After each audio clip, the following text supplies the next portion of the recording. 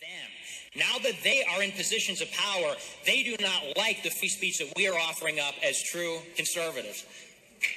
And Nick, here he comes. You're knocking it out of the park here. I want you to continue. But I totally agree with you that I don't care what somebody says. They have a right to free speech. And what the establishment really fears is power.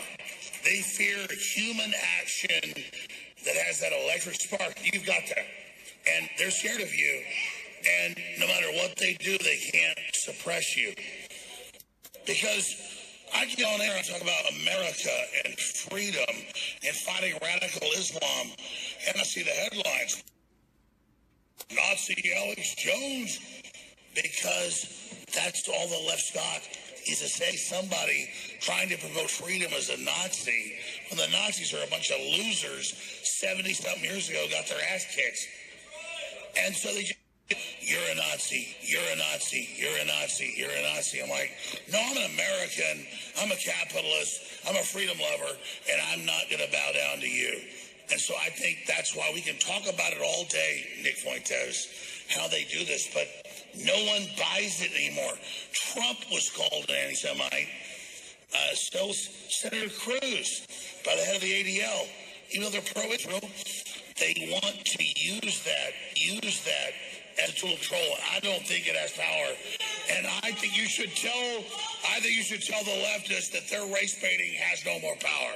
Yeah. That's right. So true, so true. And then that's exactly right.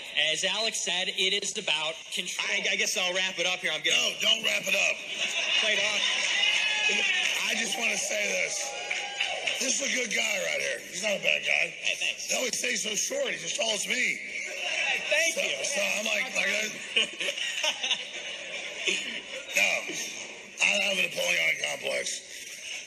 But seriously, Nick Fuentes will agree with he's popular. So the system wants to ban him like a race car driver that keeps winning races. That's all. This guy's not a racist. He doesn't hate black people or white people or gay people or anybody. He just wants to have his own say. And you know what? I'm a confident man. Hey, buddy.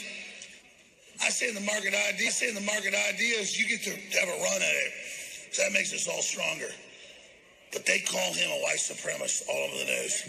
And then the ADL and Southern Poverty Law Center fund white supremacist compounds with terrorists, with bombs. I studied it, ready to blow up black communities and create war, but they can't ever find white people to join. That's the good news. The truth is, humanity loves humanity. We want to come together. We want to be strong. We want to build a human future. And people that try to silence speech are the enemy. Because I'm smart enough, somebody said, when somebody tells me I'm not supposed to hear what somebody said, that's when I start getting suspicious. So, Nick, you're a great speaker. 5 more minutes, give him hell. Got the next speaker coming up. All right, thanks. So, in conclusion, was that 5? No, but it's true. It's not that we're against the third world populations. It's they're being weaponized against us. So he's gone like 3 times longer. So the internet's going to say, I censored Nick Fuentes. I did not. I actually extended him. They're going to kick us out of here in like 30 minutes. We got like 5 more speakers. We just got rid of the whole question and answer conference. But it's true. It's not that anybody's bad. It's that the globalists are weaponizing them. Everybody. So one last thing. Thesis statement. We as conservatives who are in favor of America first, whatever our differences, we will either hang together or we will most surely hang separately. That's the most important thing. Thank you. And now we have Gavin McInnes. Gavin McInnes, founder of Vice. Absolutely. Keep going. Terrible. Okay, I'm gonna do that. I'm almost done. I promise. You're good. They're going to kick us out here at 10. We got a bunch of those speakers. You're kicking ass, man. All right, gotcha. I love you. I had you on the show. You're awesome. All right. Great guy. All right, look. A few more things we should be thinking about as conservatives, and then I'm done. Pronatal policies, student debt, canceling that is one of them, by the way. Actually dismantling the administrative state would be another, by remote work nationalism. Let's send all the people home from Washington, D.C., let them work from home. And ending the forever wars in the Middle East, obviously. We're tired of paying for these. What's the objective? How long are we going to be there? And how much money is it going to cost? Peter Brodsky, you kicked ass. Good to hear, brother. Appreciate you, man. All right, more folks are coming in. And we love you being here. But I want to say something, and I agree with what he's saying about the numbers. He's right.